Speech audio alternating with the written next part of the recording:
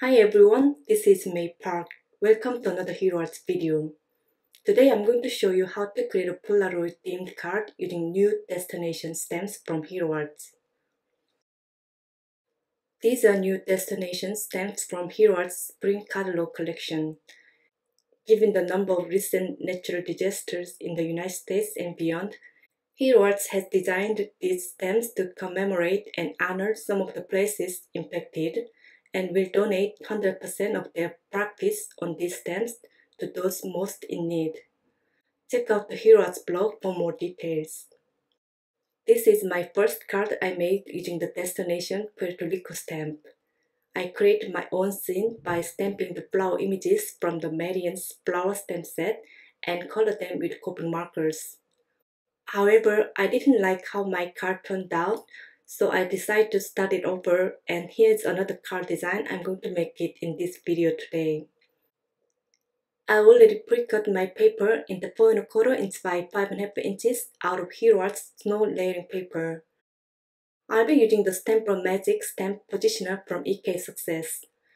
It allows you to position your wood-mounted stamp perfectly in a very specific spot. It is also perfect for multi-step stamping to achieve a nice and solid impression.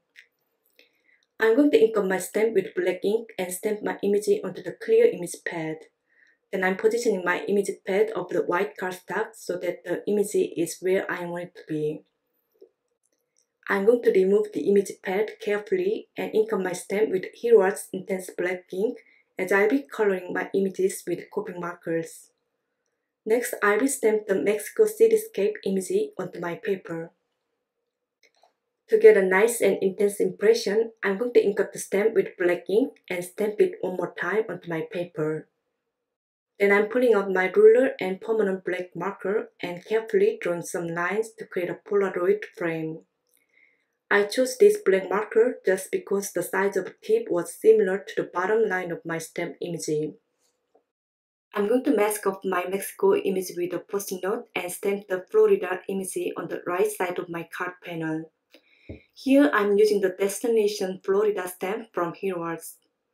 I'm using only 2 destination stamps for my card today, but it will be fun to use 4 different city images to stamp on the entire background if you want to.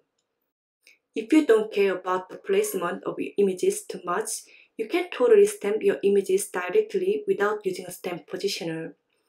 I just wanted to make sure I get a solid stamping impression with a perfect placement. Hero Arts Intense Black ink is alcohol mark friendly, but I'm using my heat tool to dry my paper to make sure I don't get my ink smudged while coloring. Now I'm going to color my images with coping markers. I'm not going to do any blending but simple coloring to enhance the graphic look of my card design.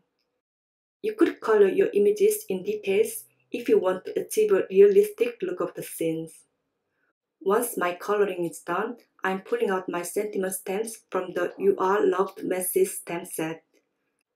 This stamp set is designed to spread handmade kindness to people who need it most.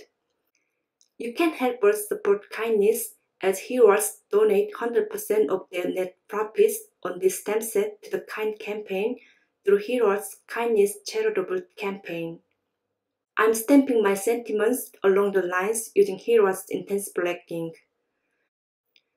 Then I'm going to mount my panel onto the A2 size top folding white card base using a glue tape.